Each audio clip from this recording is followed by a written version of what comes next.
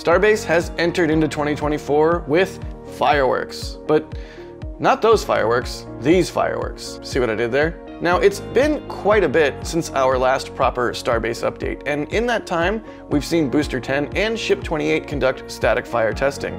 Plus, we have vehicles for flights far into the future in work at the production site. And Mega Bay 2 finally gets its first occupant. Howdy Star fans, I'm Jack Beyer, and this is your Starbase Update.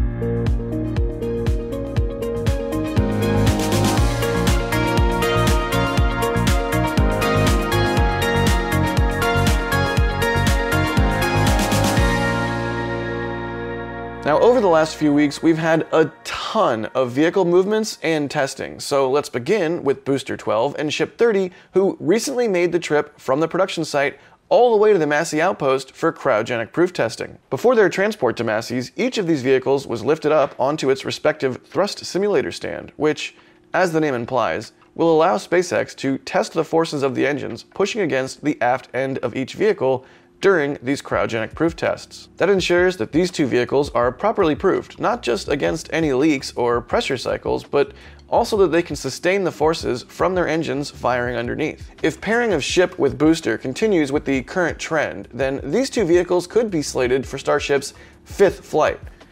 Although they could just get scrapped in the middle of their lives and we'll never see them fly. At this point, with Starship version 2 coming, who knows? Since its move to Massey's, Ship 30 has undergone 2 cryogenic proof tests, while Booster 12 has yet to undergo one, so we'll have to keep our eyes open and stay tuned for when they test it. Next up, in the long list of vehicles being moved around, we had Ship 29 moved out of the high bay and into the new Mega Bay 2, marking the first time a vehicle has occupied it. As we had mentioned in one of our last Starbase Update episodes, this Mega Bay looks to be pretty much dedicated to ship construction and work, and it's got its own engine installation stands and access locations. Sometime after being moved into Mega Bay 2, Ship 29 was then lifted onto the first ship work stand inside of the building. Sadly, this also means it'll be out of view, as it'll be tucked into a corner of the structure.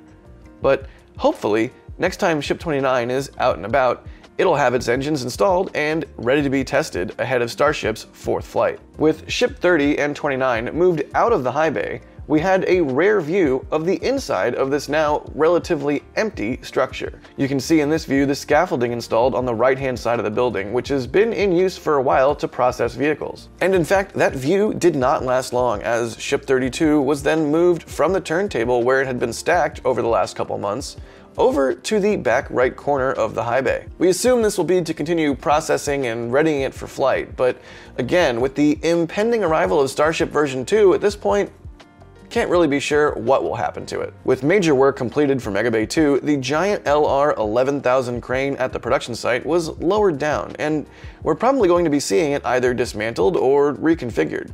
It had been used to build up the structure of the new Mega Bay, and more recently it had been used to help bring up equipment and other hardware to the roof of the structure. The roof is now more or less completed, so it makes sense to move this crane away.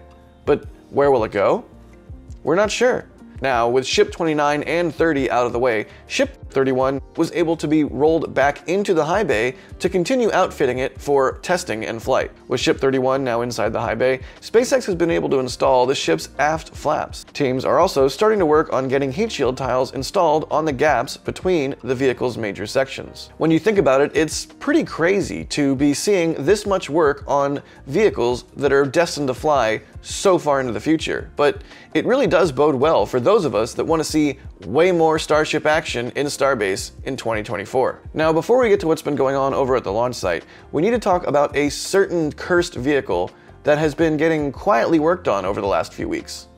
That's right, it's Ship 26, which has been, for some reason, having additional stringers installed? I have no idea. Yes, the ship we all thought was going to get scrapped right away is somehow now having more work done on it.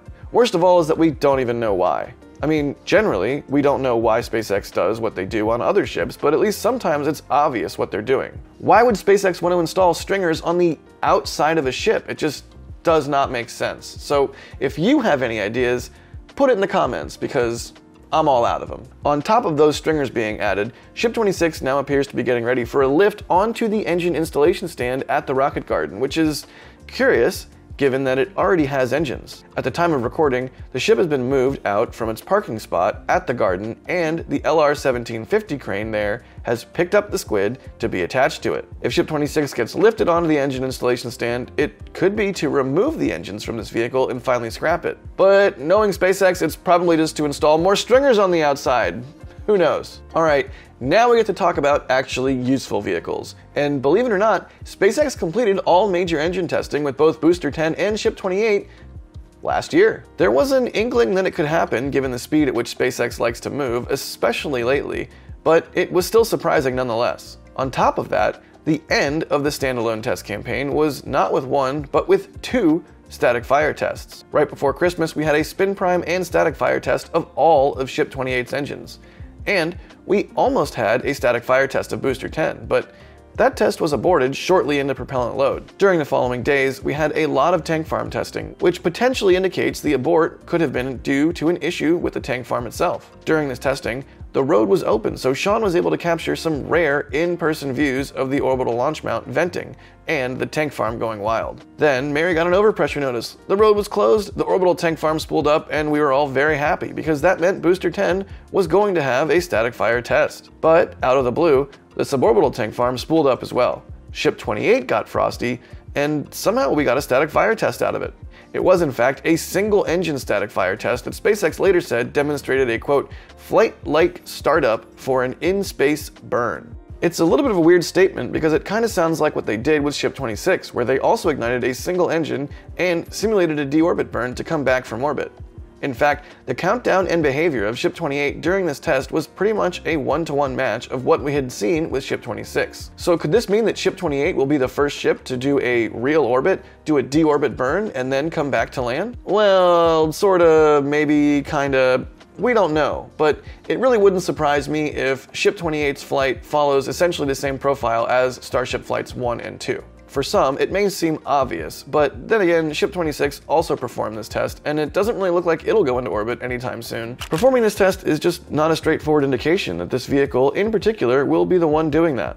It's not even an indication that it'll go into orbit either. For all we know, Ship 28 could still go into a suborbital trajectory, then turn around and do another shorter burn in space that simulates what it would have to do to actually deorbit, but without needing to really go into orbit. You know, because a massive vehicle like Starship floating around in orbit uncontrolled is kind of a bad thing. This would also mean that Ship 28 could, if this actually happened, which we have no idea if it will, re-enter earlier in its trajectory, so perhaps it would splash down in the Indian Ocean rather than the Pacific Ocean.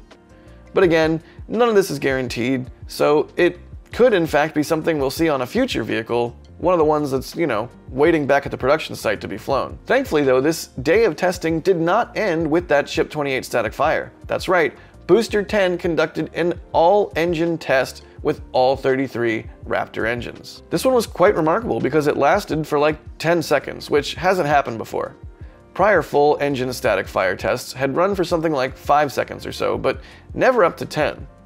On top of that, SpaceX went straight into this test without performing a spin prime test or anything prior to it. Crazy to think that within 6 weeks of Starship's second flight test, the orbital launch mount was able to support a full test for 10 seconds of 33 Raptor engines firing without any apparent issues. Certainly, hats off to the teams at SpaceX, and it really shows how much better they're getting at all of this testing and even flight as they do more and more of both. With its test campaign now complete, Booster 10 was moved back to the production site and into Mega Bay 1.